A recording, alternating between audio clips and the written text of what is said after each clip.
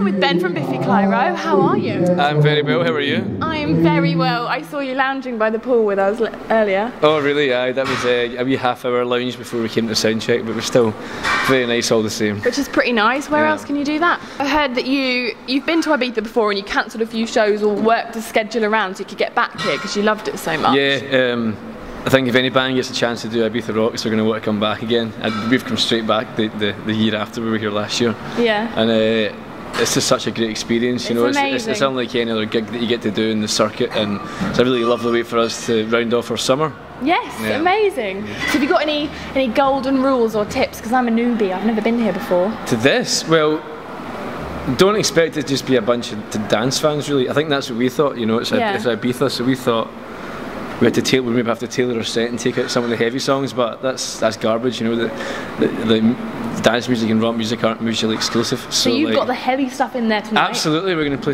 like some super heavy songs, and the kids love it because they're on an island where they don't really get to hear much music like that. So, but I mean, you can love dance music and love the Biff as well. So are you going to make the pop kids rock tonight? That's pretty much it. Yeah, the kids will pop today, rock tomorrow. They will. That's perfect. So, new album, written not recorded, is that right or not? Yeah, that's pretty much right. Not entirely as completely written as we'd like because we haven't really been home. Yeah. But yeah, this is our last gig of the summer, so we'll be home after this and we'll get to put the finishing touches on everything. What can we expect? Have you got any? It's just brilliant, you know. I can't say much more than that. It's just pretty much amazing. So, as a band, you've collectively got quite a few tattoos. Yes. Do you find it strange or endearing when fans get tattoos of your 17th century Finnish football club / Biffy Clyro, Cliff Richard Biro name? It's wonderful. It's not weird at all.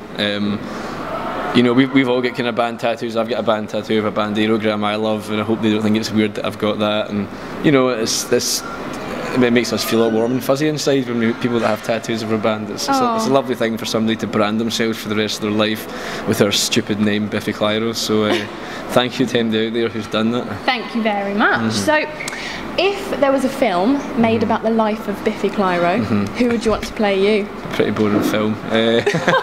No, I reckon it'd be awesome. I'll go for Woody Harrelson. That's like the best character ever. Yeah. Okay, and how about the Biffy Clyro Camping Glamorous musical? Well, who would play me? Yeah, who would play you? A camp me. How about Simon as well? Who would play Camp Simon? Jesus. Jesus? Yeah, and Is Jesus camp? Of course he was. You know, that's why he was so endearing, so everyone loved him. And I'd get Jake Wood, who's the actor that plays Max in EastEnders. I think he'd do a good gay Ben. Personal question, I have family from Scotland, all my family from Scotland. Right. Do you request Iron Brew on your rider? Yes, always, absolutely. Do you? Yes. And what else? I can't divulge any more secrets, but definitely Iron Brew's in there, that's an absolute must.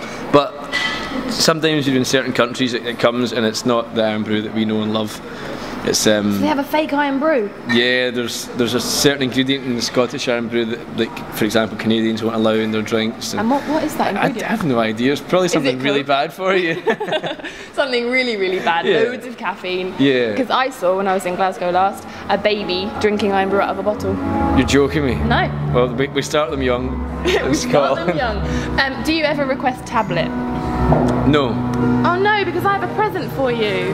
I love tablet, but I do love tablet. We never requested. I bought you a present because that's a lot of tablet. Okay, if you want to give me one of them back, I wouldn't mind because they're amazing. There you go. No, there you go. I'm serious. Are you not going to eat it? No, not all of it. So can we feast on this later? Yeah. Because this is my favourite thing in the whole world, and my mum bought me back like 20 of these. Really? And I went, well, I think I might be interviewing Biffy Clyro. I think I might give them some tablets. Well, thank your mother very much for this. This is a wonderful present.